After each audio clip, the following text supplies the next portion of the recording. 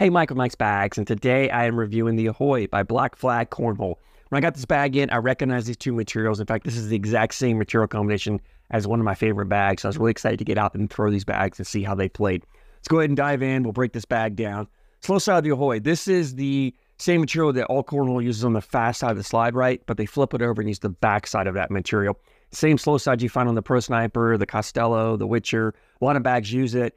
It's a fast but controllable material. I call it about a 6-speed in most conditions, and that's what it plays with here. And in humidity, when boards get sticky and damp, it will slow down some, but it still moves for a little bit until you get a lot of moisture on the board. Then it just kind of gets to the point where it's not moving at all. But 6-speed for normal dry conditions.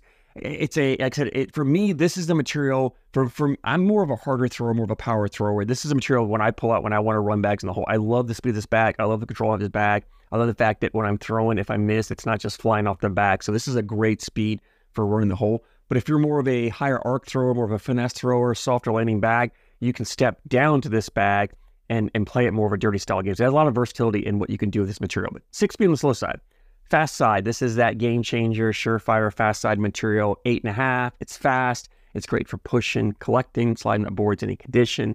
So we got a 6, 8.5. Exact same material combination you find on the Black Sheep Costello, which if you saw that review of mine, absolutely loved that bag. This bag plays just like that. In fact, there's one slight change here in the fill that I think Black Flag did here, which is a slight improvement. It makes this bag just ever so slightly better to the Costello to me. And I'll get into that in just a moment here. Template-wise, this is a medium template bag, medium amount of fill.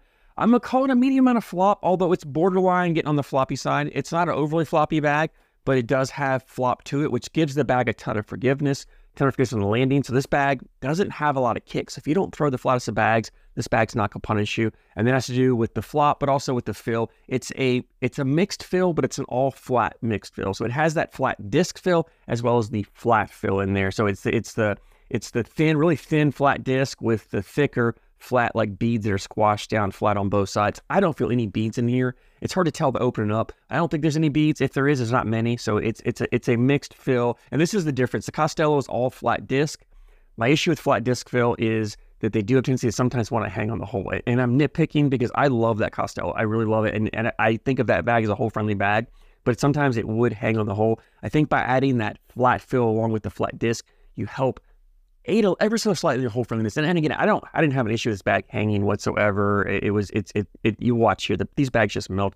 Two very hole friendly materials. So I'm nitpicking, but that's the big difference between this and the Costello. And I really like the way it plays. I love the amount of fill they put in here because typically a floppy bag, when I grab it, my butterfly grip and try to lock it down, there's just a ton of flop, a ton of movement, and that makes it hard for me to control. When the bag's constantly moving as I'm releasing, it's hard to be consistent with how I'm releasing. But there's just enough fill in here that when I grab it, I can lock the bag down. I eliminate that flop. Gives me complete control of the bag. So I love the template size. I love the amount of fill. I love the materials. I love everything what Black Flag did with this bag. They put a lot of thought into it, and I think they made a great bag here. Kind of jumping ahead, but I absolutely love this bag, and you'll watch here as I'm throwing it. I had a lot of fun throwing it. These bags are also ACL stamped for 2024. These have the comp stamp on them, and I'll take one moment here just to reiterate that the comp stamp and pro stamp, there's no difference in quality of the bags. This bag is not in any way less than a pro stamp bag. The only difference is if you are a pro player playing in a pro-only event like a pro shootout, you have to have a pro stamp bag.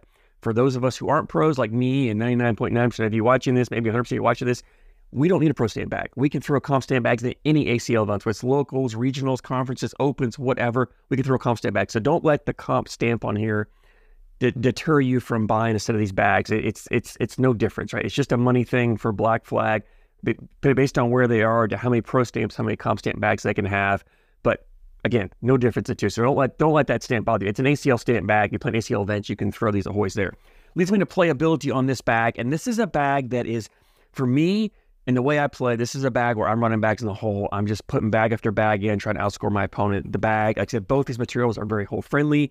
I didn't have an issue with them really hanging on the hole. If they did hang at all, very collectible. You're coming in, you're just clipping them, they're going to melt it. It doesn't take much at all to catch them. Now, if they were on the back edge, the back corner, the back of the hole, or the back corners, a little harder. If they weren't hanging enough in, if they're just barely hanging there, you'd have to get a little more aggressive to pull them in. But if they're on the front or the sides, you can bring them in. This material has enough grip to it that I could throw a cut shot. You're not throwing harsh cuts. This bag, again, is very forgiving landing. It doesn't have that kick to it that you want to throw a really good cut. but I could get some subtle cuts with it, enough that if I had a bag hanging, I could throw a cut shot if I had to go across the board, clip it and pull it back in. So I had no problem going after bags as long as they're around the hole. I feel like if they were around the hole, I could get them if I wanted to. The bags also are very collectible for pushing. Even though they have flop to them, they don't according up, so they're very collectible. If you leave a bag short, if you throw an intentional blocker, you can come in, clean it up. Fast side's plenty fast for pushing through multiple bags. So if you've got your opponent's throwing blockers up there and you're throwing back blockers and you want to clean up the end, plenty of speed on this fast side to come through and push bags in. I didn't have an issue with these bags bunching or clogging the hole whatsoever. There's enough flop here that kind of fold in and melt right in the hole really well. These bags, because they are floppy, they do a great job of grabbing the hole, gives you that large landing zone. And I talk all the time about the where you have to, that rectangular box, you have to land the bag and put it in the hole. These floppier bags, you can widen that zone because all you got to do is get a corner to grab the hole. It'll grab, spin around, come back in. And these bags do a great job. And you'll watch here, I'm not real consistent with where I'm landing the bags. I'm kind of a little off, missing left, missing right, whatever. This bag is still grabbing, spinning around, coming in. Whichever side I go, it grabs, spinning around, pulls it right back in. So these bags are very forgiving. They kind of help make up for your mistakes, really improve your PPR. In my mind, this is a PPR improver. This is not a great dirty style bag, more for the occasional blocker. However, as I mentioned, if you're more of a finesse thrower, have a little softer throw, and you throw faster bags, this is a great material to step down to where you can throw more blockers. If you're wanting a bag to throw blockers, but you don't like those really sticky, slow bags, this is a great bag to step into, still give you that control, but you can still play your hole for hole style game. You're not sacrificing a lot of hole friendliness with it. So love the way the bag's played. I had a blast with them.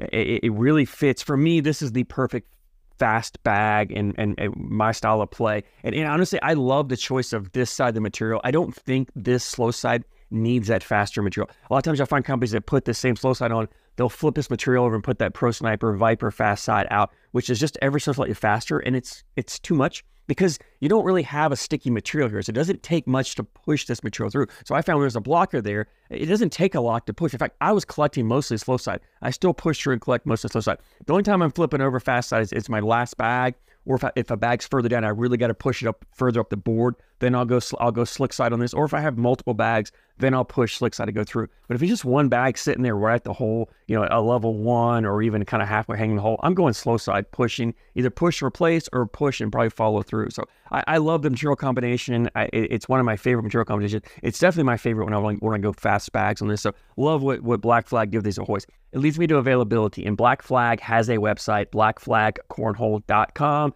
I'll put a link down in the description as always for you guys. These Ahoys, they were running $55 to $60 depending on the design when I went on there and looked. So $55, $60 plus it's $12 shipping. So $67 to $72. Phenomenal price for an ACL stand bag. Wonderful bag. Like, I can't recommend this. At that price, I can't recommend this enough. Go get yourself a set. If you're looking for a 6, 8.5 style bag, or you're looking for a bag, this bag sounds like something you're interested in trying. If you've been thinking about trying the Costello, go grab these Ahoys. To me, these are just ever so slightly better than that Costello, and I love that Costello. It's one of my favorite bags, but I got a feeling this is going to replace those bags in my backpack. When I do want to take a Costello, I'm pulling these Ahoys out and taking them with me. I just love the way they play. So definitely check them out. If you're throwing the bags, I'd love to hear your feedback, what you like, what you don't like. Let me know. Drop a comment down below to tell me your opinions on the bags. I thank you guys so much for the support, and I thank you for watching.